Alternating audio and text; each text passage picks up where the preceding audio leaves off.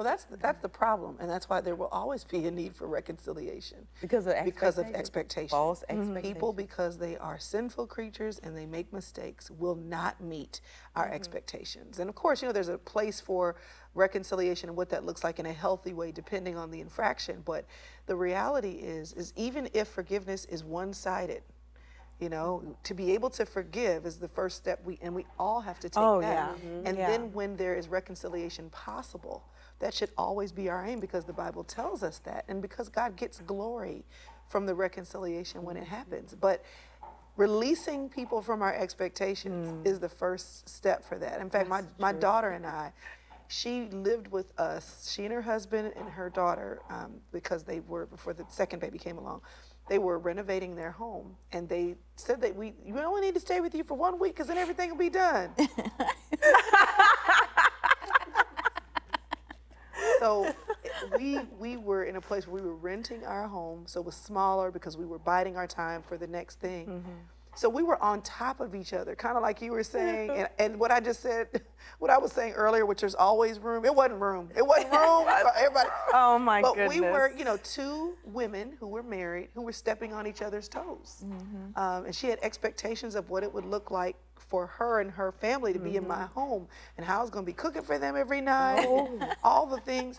And my expectation was that you guys are here and you're going to be helpful to me, because as my oldest daughter, you've always been helpful. I don't care that you have a husband and a child now, I still need you to be helpful.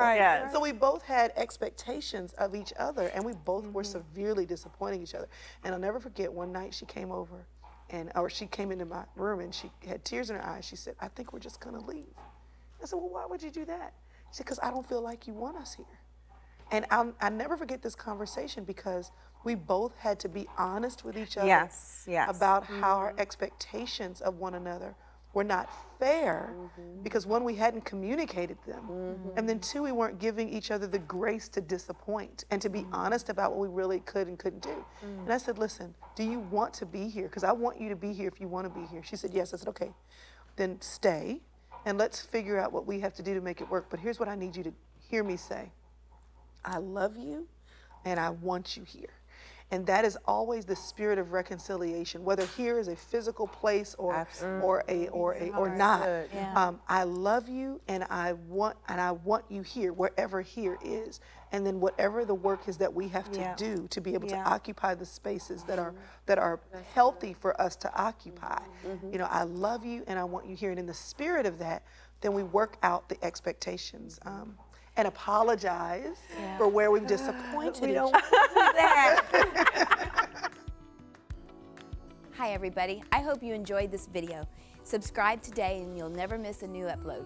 Thanks for being a part of our Better Together community.